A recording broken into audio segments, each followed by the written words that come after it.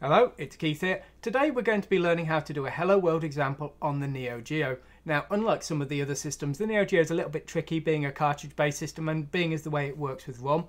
We're going to be looking at a relatively simple Hello World. It's as simple as I can make anyway, and this should allow you to get some experience with the Neo Geo and just have some fun creating a very simple cartridge that you can maybe build on later. Okay, well let's go over to the code and have a look at it. So before we go into this monster of code here, let's just see it actually running and check my code does actually work. And here it comes.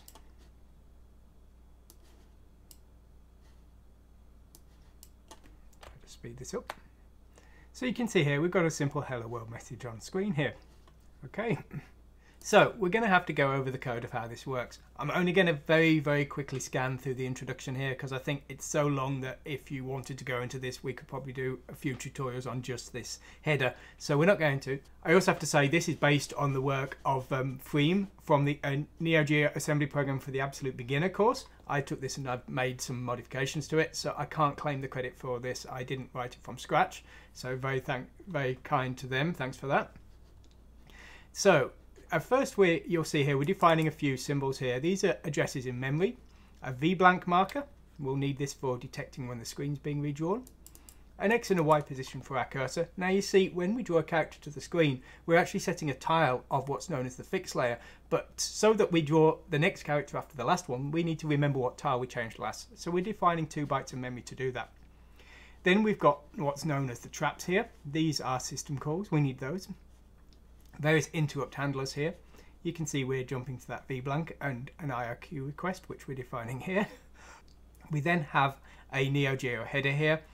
Some pointers to dip switches. I've put some very generic dip switches just here that should work at least on main. Now you can see here we've got a few various other settings here. I think most of these you're just going to want to keep the same. We've got some jumps to some system events that we have to define and a security code here. All rather annoying. All of this, I don't think you're going to need to change. I've never needed to change it throughout my tutorials, really. The only thing is the V-blank that you might need to work with. Now, you're going to see something in this a lot called Kick the Watchdog. Now, before you all go shouting to PETA, this is an internal thing within the system. What happens is the system has what's known as a Watchdog Service. If the cartridge hasn't kicked that watchdog recently, the watchdog will force a reset of the machine. This is so that your arcade machine isn't showing an error message and not taking the money of your patrons. So that's why these watchdogs are in place. But it does mean that you're going to see in a lot of places in our loops and things, there's these repeated commands that are referred to as kicking the watchdog. So that's what we're doing there. Now we are initializing a stack pointer here. We're doing a bunch of system commands here, enabling the V-blank, and then here we've got the use interrupt option here. Now these are all relating to system events, so we should never need to really change these. So hopefully you can just leave these as they are. Here you've got an initialization routine as well, which again is just part of the startup. And here is the start button routine. This again isn't something you're going to need. We've also got some coin sounds. For the beginner programmer we can just ignore all of these, but we do need to define something in their place. Here's the V-blank routine. This will be run every time the screen's drawn. Now we are marking a V-blank flag, which we may need for later, but as I say, generally this is just stuff that we need to have in place for the hardware to work correctly.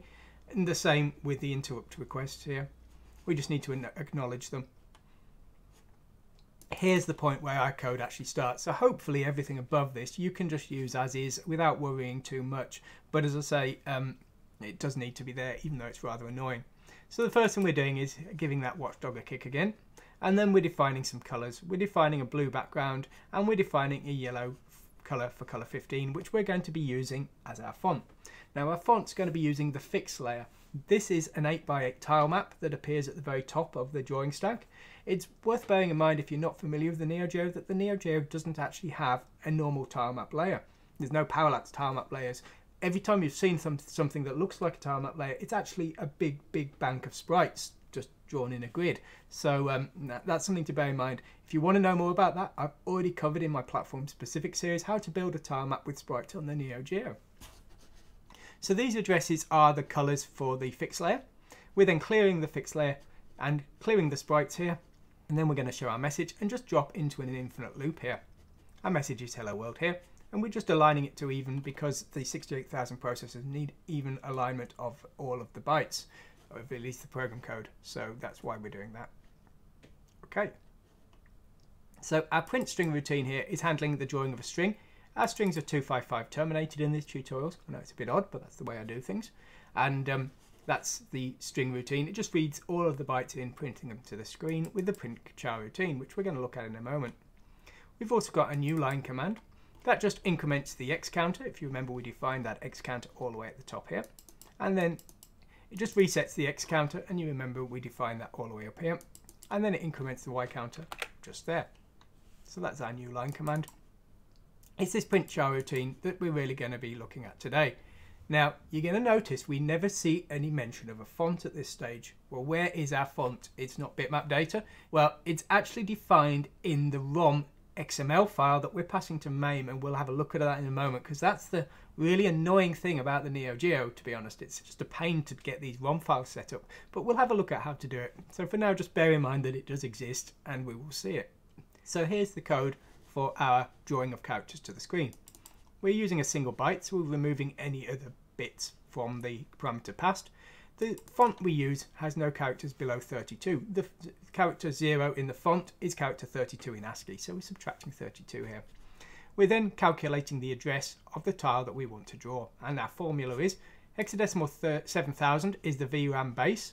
Now that's actually a mistake, these are backwards. We multiply the X position by 32, and then we add the Y position, and the reason for that is that the Neo Geo tile map is actually rotated by 90 degrees. I think the reason for this is that the tile map is 40 wide and 32 tall, and it's very easy to multiply by 32 and quite tricky to multiply by 40 in assembly, because we can bit shift to effect the 32 multiplication. So I think that's why it is, but it is a bit weird. Anyway, so that's our formula here, and you can see here we're loading in the cursor X position. We're bit shifting 5 times to effect a multiplication of 32. We're loading in our Y position here, and then we're offsetting it by 2 because the top 2 lines can't actually be seen, and then we're adding that to the count just here. Now, once we've done that, we then just need to work out the actual tile we want to show. Now, there are some system tiles, so the first tile that we're using for our font isn't tile 0. So we're adding hexadecimal 800 here, which will move us into our user-defined tiles. And then we're setting palette number 1 here with this top nibble here. So this is the byte we want to write, and we've calculated the address we want to write to with all of this code here. So we write the address we want to write to in 3C000 here, and then the byte we want to set in 3C00002 here, and that will actually update one single tile with one single character. Once we've written a character, we need to update our X position, check if we've got to the end of the line, and use the new line function if we have. So this prints a single character to the screen, and this print string routine uses that single character printing to show our nice little hello world message to the screen. So you're probably thinking that's rather a pain, and I'd certainly agree with you, certainly with all that header nonsense. So yeah, maybe you're thinking, phew, now that's all over. But unfortunately, we haven't really covered enough for you to actually build a game yet. So we're going to have to go into things in a little bit more depth. So that's our assembly file. It's a single assembly file that we can build into a program file, and we need to use our assembler for that. So I'm using Vasm, and I use this long script to do that. Now you can see here, most of this first bit is just error checking the environment set up correctly. So you shouldn't need to do that if you've got your own environment and you've done it right. But because I pass these tutorials out to other people, and sometimes they haven't extracted the files correctly, or they're running it from an odd location, so I've put a few extra error checks in that you won't need to worry about on your own system. Now, the first thing we're doing is just specifying the assembly file. You can see it here as a variable build file, but it would be helloworld.asm or something on your system. I'm specifying to check labels. This is a really handy tool in Vasm. If you forget to put a tab at the start of your command like that, which I often used to do, that will be treated as a label, and your program will probably miss its return and crash. So having Vasm check out if your labels look suspiciously like commands will help you a lot and save you a lot of time. I'm disabling case sensitivity. I'm specifying to output a binary file. I'm specifying to use the 68,000 processor. And we are specifying a dev pack format. Now, I think some of the code here actually will require this. I think maybe some of the header code. I think maybe some of the header code doesn't compile correctly for the for the Neo Geo without that, so that's not something I usually have to use, but it is required for this example. And I'm outputting a symbol called VASM here. I don't actually use it. It's in case I ever needed to change to a different assembler later. I can have conditional code in that case. And then what we're doing here, outputting a listing file. These listing files aren't something you're going to need in the early days, but they're quite handy if you start having trouble. For example, when I was doing the 68000 tutorials, I found out that VASM was actually doing a lot of optimization I didn't know about, and my code, I was trying to write code that was going to crash because of relocation and things. It wasn't crashing, and it was like, well, it's because VASM's changing things. So having a listing file will help you with that. Also, if you're doing complex maths with regards to labels, you might find that during the second pass the maths isn't quite working how you expect, and it will help you check out that kind of thing as well. I'm defining a symbol called build Neo. This is for some of my multi-platform code. The first example doesn't need that, but it might be helpful for the second one, which we're going to look at in a moment. And I'm outputting a file called cart.p. Okay. So we've built a cartridge file. I'm now using some Neo Geo special commands. There's one here that flips all the bytes around, changing the endian order. And then there's one here that just pads the file out. So these will convert it to a valid file. And then I transfer it to my ROMs folder here, which is what I've specified as the working path of the copy of MAME I'm using. Okay. Unfortunately, that's a bit of a pain as well, but we've still not covered it all. We've got this XML file. We're going to have a look at it in a moment, but you can see I've got a program called Make NeoGeo Hash, which is a little program I wrote myself, and this calculates the checksums and sizes of certain files within the cartridge. And there's a template here, and it will add the valid checksums from that template into the NeoGeo.xml that we're going to look at right now. Once we've got that NeoGeo XML, we're just starting MAME with the name of the cartridge and with a few graphical options there. So here's the XML. Now the game name is the one here that we just specified with loading MAME. And you can see there's some various bits here. So the program code we just compiled is just here. This is how it actually ends up being installed into the memory. And you can see there's the word swap option here, which is why we had to do that switching earlier. Now, when it comes to the font that we were using in today's example, it's actually being loaded in just here. Now this file has already been pre-compiled for today's example. If you want to create your own font, you can use my Acrosprite editor, which is free and open source. You can see the font here, and if we go to the 68000 menu and Neo Geo, you can save a fixed bitmap here, and that will be in the correct format. Now in addition to the font, you can see I've got another file, rawneo.fix. This is for some of my other examples, so that's not needed by today's example, but there's no harm having it. And you can see also I've got some sprites here for a sprite example. Now it's important to notice that this file and these files here are actually system files. The Neo Geo boot up sequence with the Neo Geo logo, Pro Gear spec, blah blah blah, that needs its own sprites. So if you mess with those, you'll find that all gets corrupt. So I've left those well alone, but it does mean that by default your minimal XML file is still going to be pretty big.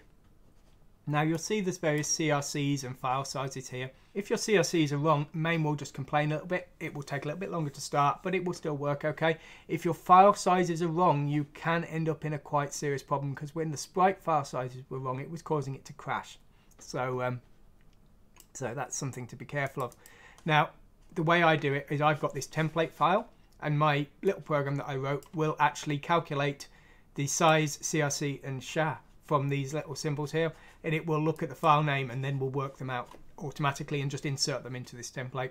So that's how I avoid getting the error messages and having to worry about calculating the checksums.